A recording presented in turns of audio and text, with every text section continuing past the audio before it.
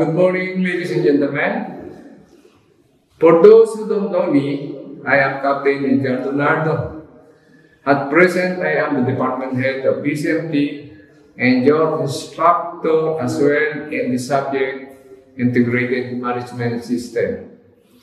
Once we started the session, I want you to listen carefully and avoid unnecessary noise. I will give you time to ask if there are things that you cannot understand. So, about this subject, this is a new subject from the new curriculum, and the subject is Integrated Management System. In this subject, you will learn the other organizations that are related to the safety, certifications, and operations of all kinds of vessels. So, let's talk about the International Management System.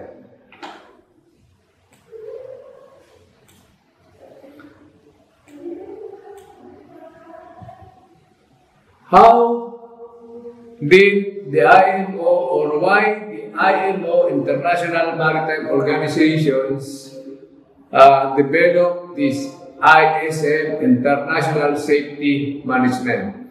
The ISM code was born out of a series of serious shipping accidents in 1980s, the worst of which was the roll-off ferry Herald of pre-Enterprise, which capsized at Cyprus in March 1987, killing 193 of its 539 passengers and crew. And the cause of this accident was a combination of human error on board and management failings on shore. The Herald of Pre-Enterprise Public Inquiry Report concluded that from top to bottom, the body corporate was infected with the disease of sloppiness. So sloppiness, it means the vessel is dirty. In and out, the vessel is dirty. And the investigations and accidents revealed major errors on the part of management. Management, it means this is the fault of the captain, chief mate, chief engineer, the second engineer, and from the shore personnel. And in 1987, the International Maritime Organizations, IMO, assembly adopted resolution A596, open parenthesis, 15 and close parenthesis, which called upon the Maritime Safety Committee to develop guidelines concerning shore-based management to ensure the safe operations of ro-ro passenger ferries. The code establishes safety management objectives and requires a safety management system, SMS, safety management system, to be established by the company. And what is the company? Company, which is defined as the owner or any other organizations or persons such as the manager or bareboat charterer who has assumed responsibility for operating the ships and who, on assuming such responsibility, has agreed to take over all duties and responsibility imposed by the code. The company is required to establish and implement a policy for achieving these objectives. This includes providing the necessary resources and shore-based support. Every company is expected to designate a person or persons ashore having direct access to the highest level of management in order to provide a link between the company and those on board. What followed was matched with the change in Maritime Safety Administration.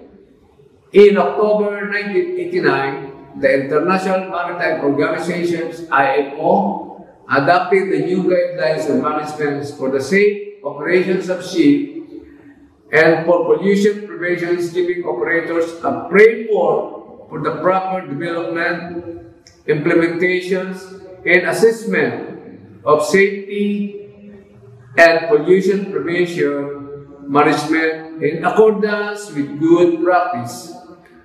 Following industry's feedback, the guidelines became the ISM code in November 1993. ISM code in November 1993 and were incorporated a new Chapter 9 of the International Maritime Organization's 1974 International Conventions for the Safety of Life at Sea, or SOLAS, in May 1994, and became mandatory for oil tankers and bulk carriers in 1998, with general cargo ships to follow by 2001.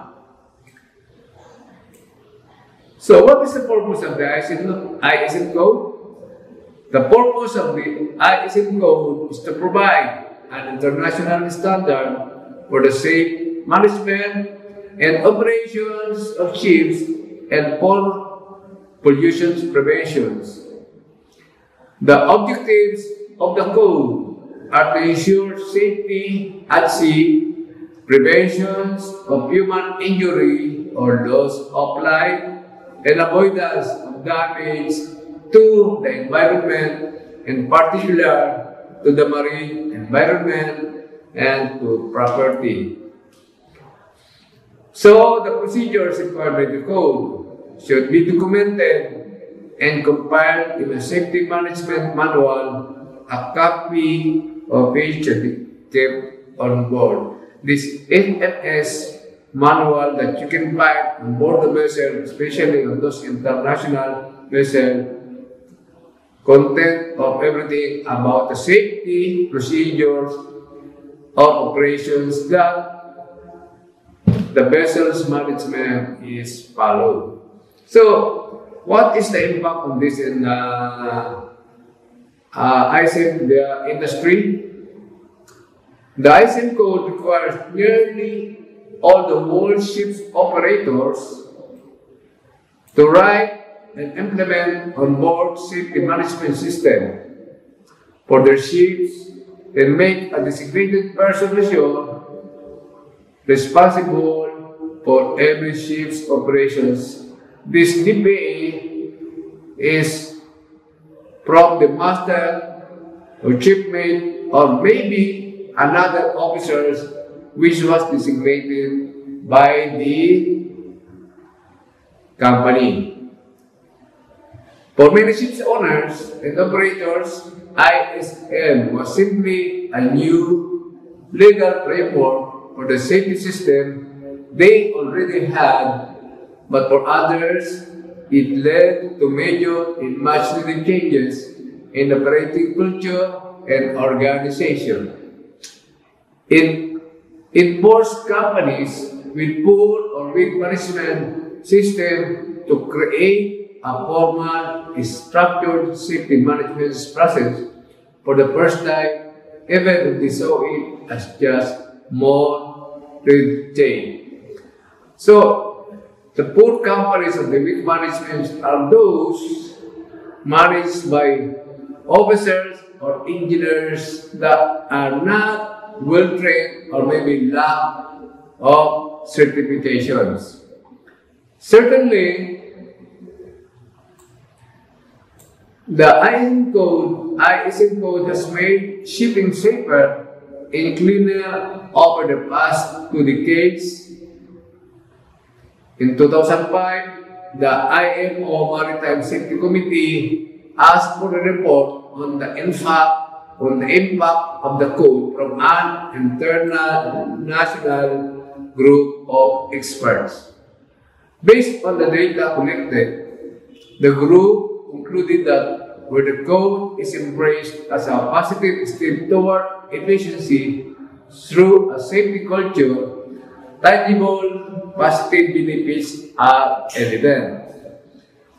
The Standard Club has been assessing member management system since 1993 through the Member Risk Review Program. Linked to the Ship Risk Review Program, the review was formerly based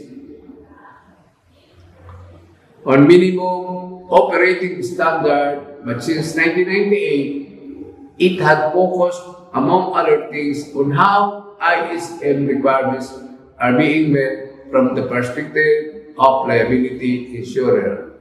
As such, it has seen at first hand the many positive changes the ISM code has brought to the marine industry. Most of the members are now using ISM effectively to increase safety on board the ships. This includes creating safe working practices and working environments, making suitable safeguards against potential risk, and continuous improving safety management skills of personnel, as well as the development of emergency response plans from both safety and environmental protections. So, what are the objectives of the ISM code? So, I will give you number one. It ensures safety at sea.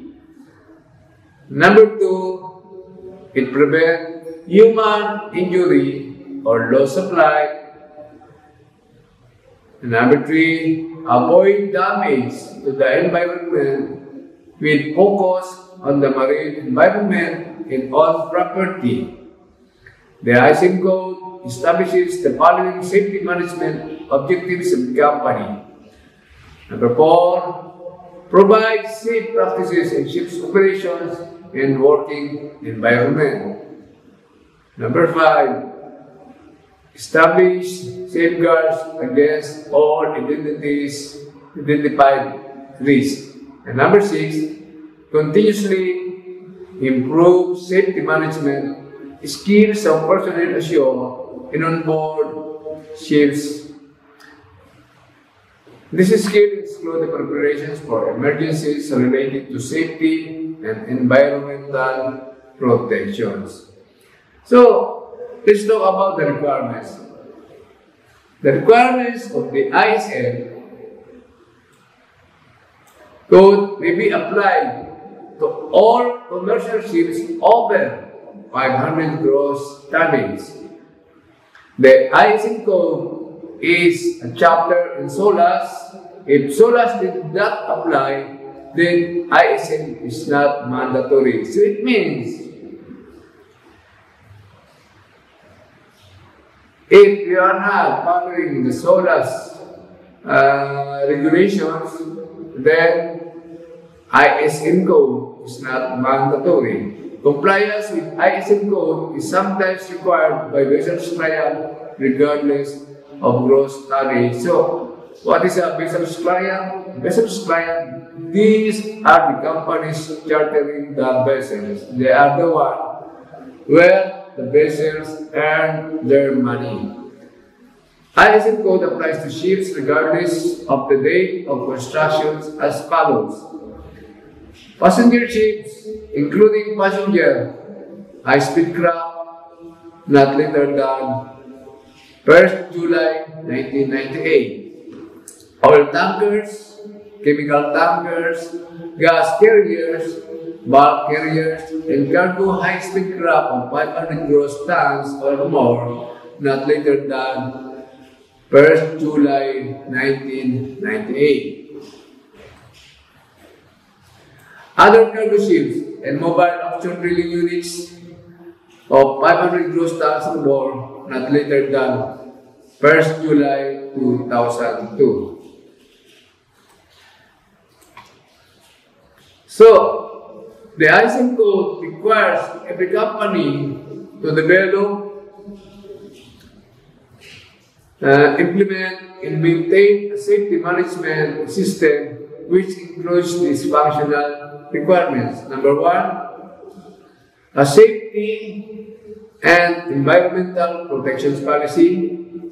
So it means the company, as a responsible corporate citizen, shall consider its obligations to maintain highest standards of the environmental management and ensure for all its members, consultants, contractors, and customers, a safe and healthy environment free from occupational injury and disease. Number two, instructions and procedures to ensure safe operations of ships and protections of the environment in compliance with relevant international and flag state legislation. So, this section highlights the International Safety Management Code for emergencies related to safety and environmental protection. And number three, defined levels of authority and lines of communications between and amongst shore and ships personnel. So the company should define and document the responsibility, authority, and interrelations of all personnel who manage, perform, and verify work relating to and affecting safety and pollution preventions. And number four, procedures for reporting accidents and non-conformities with the provisions of this code. The SMS should include procedures ensuring that non-conformities, accidents, and hazardous situations are reported to the company, investigated and analyzed with the objective of improving safety and pollution prevention. The company should establish procedures for the implementation of corrective actions. So, what do you know about the non-conformities? So, non-conformities, it is not, you are not working or you are not following the safety regulations in doing some work. Or maybe, if you are, if the master is doing some training on the vessel and you are not following his instructions. This is on most of the non-conformities or in documentations, the authorities ask you to make these documents, but you forget it. And with the time you came on board, you don't have the papers, so that is another non-conformities. So, number five, procedures to prepare for and respond to emergency situations. Emergency preparedness is a requirement of the ISO. This is the International Safety Organization supporting 001 and calls for your organization to have procedures and plan in place to respond to emergency situations and accidents that can impact the environment. The procedure needs to be periodically reviewed and tested where practical. Below are some common emergency response procedures used by organizations in an explanation of what they might contain. So, last is the procedures for internal audits and management reviews. So, this is the verifications, the company verifications, review, and evaluations. So, next time, we will discuss the continuations of this subject.